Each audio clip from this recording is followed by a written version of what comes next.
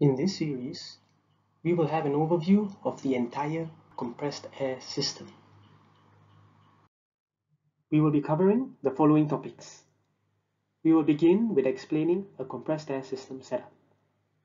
We will then cover on the different types of screw compressors and their energy efficiency.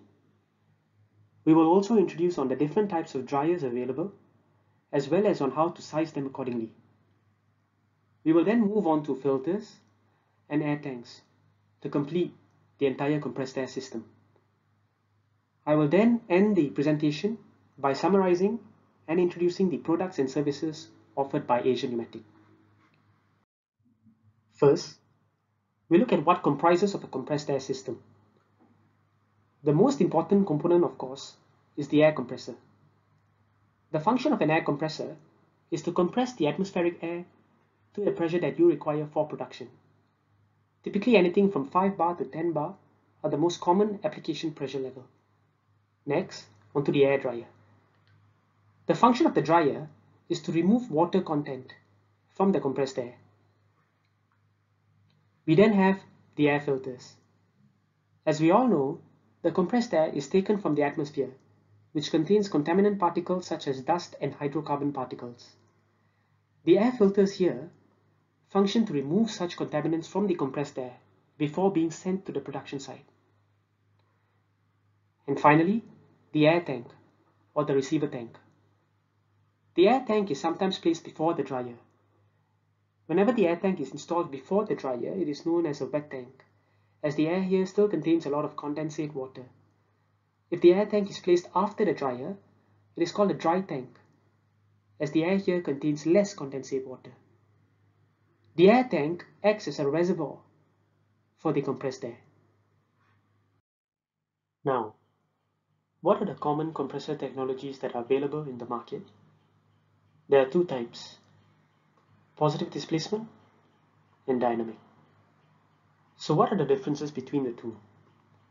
For positive displacement, the air is compressed using a moving part, which compresses the air into a smaller space. For example, reciprocating compressors. These compressors are known to be one of the older technologies out there. However, till today, it is still considered as a relatively efficient system. The other type of positive displacement is rotary. As the name suggests, the elements in the compressor rotates to compress air. Rotary consists of screw compressors and scroll compressors.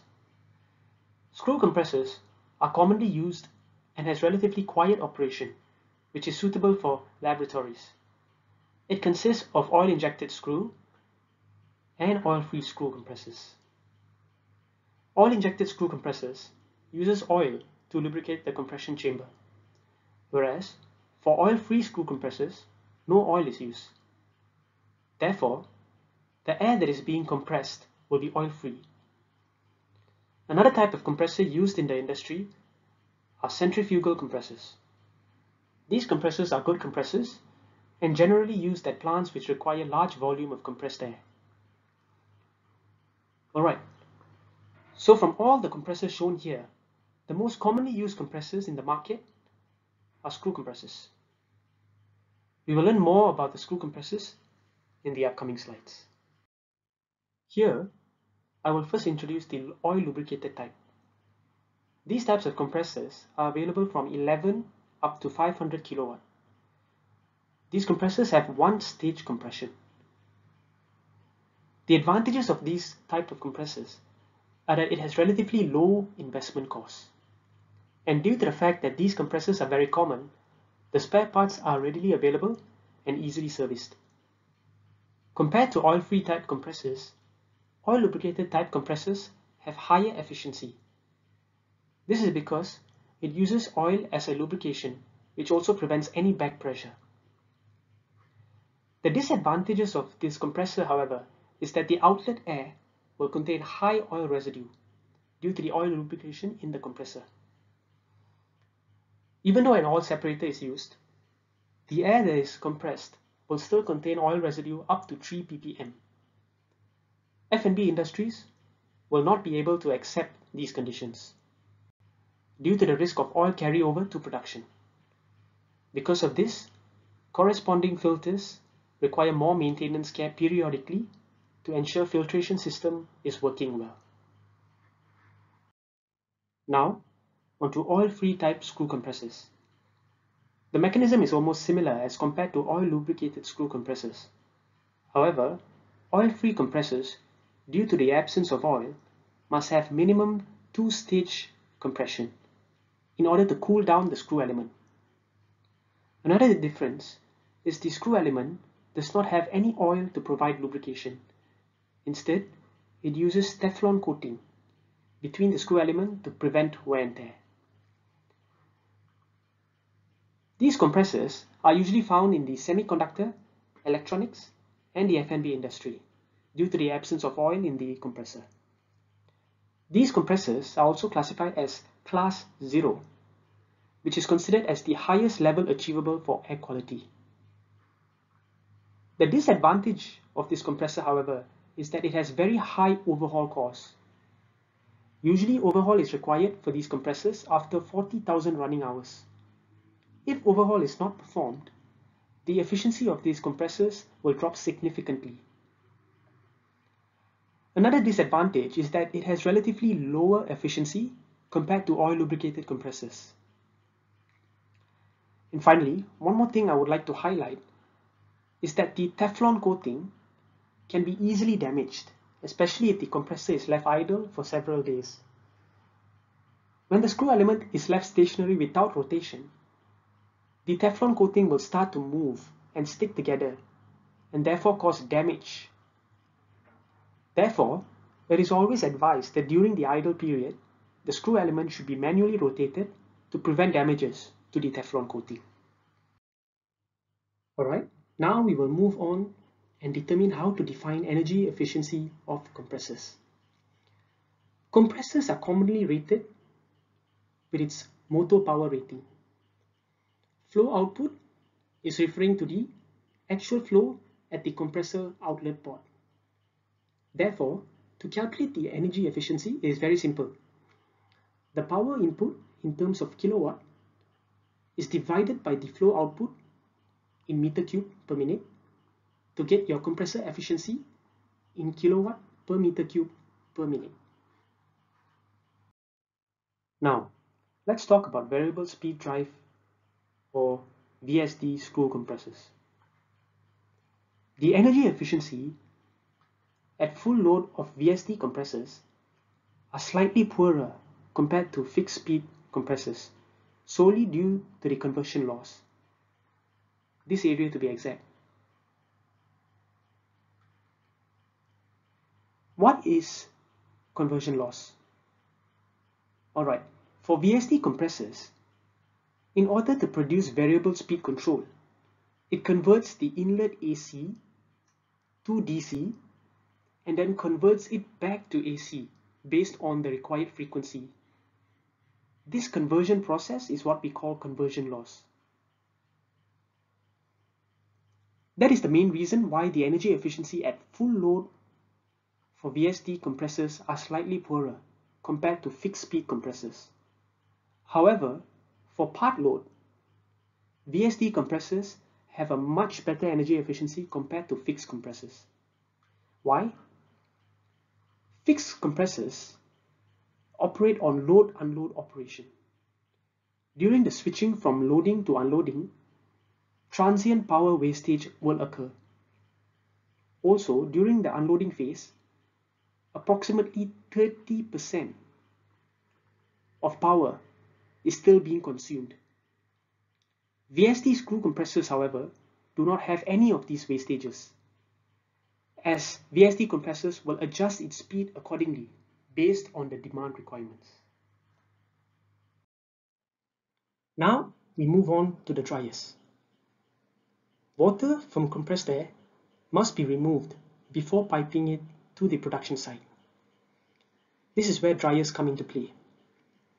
Dryers can be classified into two types: desiccant dryers and refrigerant dryers. So firstly, refrigerant dryers. Refrigerant dryers work similarly to an air conditioned system, air enters into the dryer and freon gas is used to cool down the air, which subsequently removes water content from the air. For refrigerant dryers, the dryness of air achievable is from 3 degrees Celsius to 10 degrees Celsius pressure dew point. Pressure dew point is the unit used to measure the air dryness. The pressure dew point is limited to 3 degrees Celsius because anything below 3 degrees Celsius is when water freezes. Therefore, refrigerant dryers can only provide maximum dryness of 3 degrees Celsius PDP. Other than that, these refrigerant dryers are also relatively small in size, as shown in the picture here. Now, it is very important to size your dryers. Correction factors have to be used to size your dryers correctly.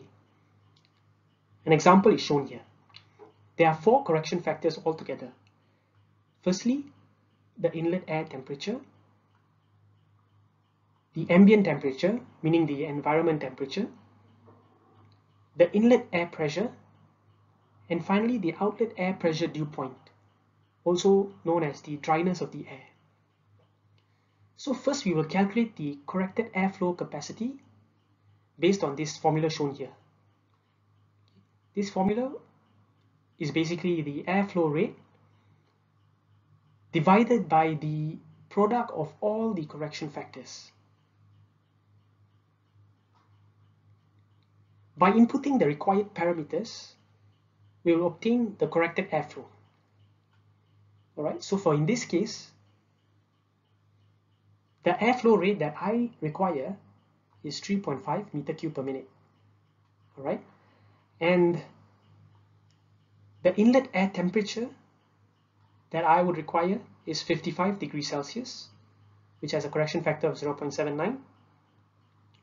Ambient temperature of 40 degrees Celsius, which has a correction factor of 0.9. The inlet air pressure of 0.8 MPa, which has a correction factor of 1.02. And finally, the outlet air pressure dew point of 20 degrees Celsius, which has a correction factor of 1.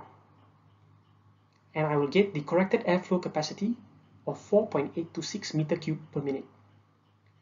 Based on this value, we will now be able to select the dryer model with the airflow capacity exceeding the corrected airflow capacity. So as long as the dryer is able to have an airflow capacity higher than this value, it will be suitable to use. Moving on to desiccant dryers, also known as absorption method dryers. These dryers uses desiccant, and typically the material used are silica gel to absorb the water content of compressed air. These desiccant dryers can achieve maximum dryness of minus 70 degrees Celsius pressure dew point. The reason this can be achieved is because the method of drying the air is by absorption. Alright, so there are 2 major types of desiccant dryers, which include heated type and heatless type. For heated desiccant dryers, it uses heat to remove water vapor from the desiccant material not in use at that point in the cycle. However, for heatless desiccant dryers, it uses the dry air generated by the dryer to remove water vapor from the desiccant material. Now on to filters. The types of filters available to ensure good air quality are divided into 3 types. Particulate filters are mainly used to remove dust and particles. Coalescing filters function to remove water and aerosols. The small droplets are trapped in the filter media and form larger droplets which are then removed from the filter.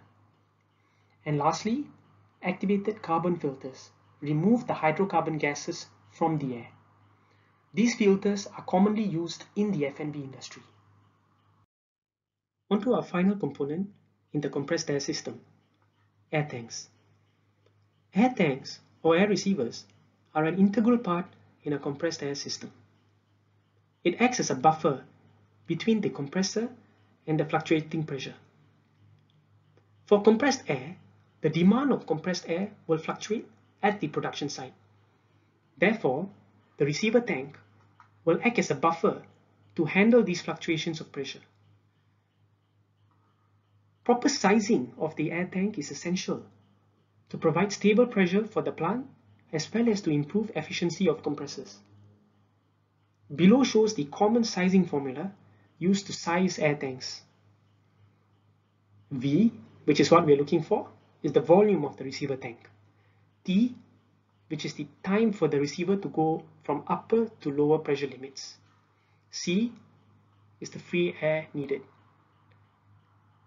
PA is the atmosphere pressure. P1 is the maximum tank pressure, and P2 is the minimum tank pressure. All these values can be taken from actual site conditions, and from this the volume of the receiver tank can then be calculated easily. We have arrived at the conclusion to this series. We have learned on the key components in a compressed air system, which include compressors, dryers, filters, and air tanks. We have also explored all the different types of screw compressors available in the market, as well as the energy efficiency of variable speed drive and fixed screw compressors. Finally, we have also covered on how to choose the right type of dryers, filters, and air tanks, and also how to size them accordingly. Before we end this series, I would like to take this opportunity to introduce our products offered at Asia Pneumatic. We supply Cobalco compressors. Our oil-flooded screw compressors, Kobe Lion series, are available from 15 to 250 kilowatt. And our oil-free screw compressors, Emerald series, are available from 15 to 275 kilowatt. We at Asia Pneumatic are able to provide you a one-stop solution for your compressed air system, whereby we work with you to size and to supply your compressors, dryers, filters, and receiver tanks. We also provide preventive maintenance as well as overhaul services if and when required. We also provide pressure flow controllers for your compressed air system. It helps reduce artificial demand and helps save energy anywhere between 4 to 25%. It also has a very short ROI period, typically 1 to 2 years. It also has a pressure stability of plus minus 1 psi and therefore helps reduce production reject rate. It also helps to reduce maintenance of pneumatic equipment, and it has instant response to system changes. To learn more on how the system can help reduce artificial demand and save energy for your compressed air system, do check out our series titled Demand Side Management and How to Achieve Energy Saving for Your Compressed Air System. Now, moving on to the other products offered. We also provide pneumatic hoists from Toku, Japan. Capacity of 140 kgs up to 30 tons. These are ATEX certified for explosion-proof usage. For Zone 1, Zone 2, gas or dust. Similarly, we also have RATEC from UK. These are explosion-proof lightings. And these lightings are ATEC and IECEX certified. And finally, thank you for your time. Should you require further clarification or further assistance, please contact as such. Thank you.